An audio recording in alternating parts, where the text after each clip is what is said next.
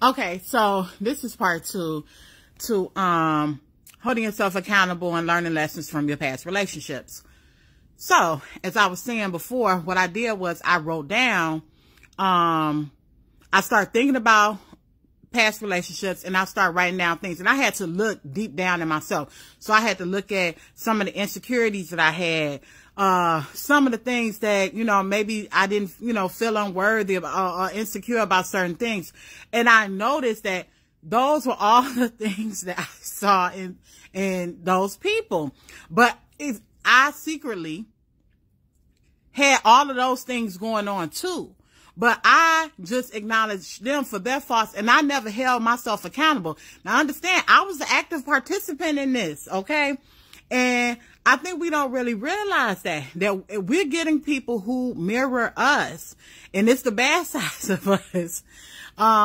So, in the end, what really got me is that I realized that one of my past relationships, well, the last person I talked to, we were basically in a trauma bond. It wasn't no relationship. It was a trauma bond because we were coming together. It was almost like our two inner childs came together and trauma bonded. Like, it was never even love. We were mirroring each other's trauma. Like, it was crazy, like, how I had this breakthrough, y'all. It's crazy. But if you really sit down and do this, it's like mind blowing. Okay. And so the thing is, why it's so important to understand these things and to hold yourself accountable and really look at you, because you are who you're with, maybe it's time to start changing up, like those type of people. Because what'll happen is those type of people will keep coming back up in your life. So if you're dealing with narcissists, you're going to continue dealing with narcissists if you don't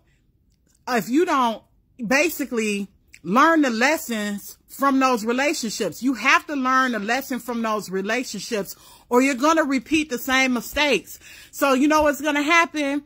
Your ex, who you was with, who was horrible, who was a narcissist, who was whatever, guess what? They're going to show up in your next relationship just in another body, because you haven't learned the lesson from that last relationship.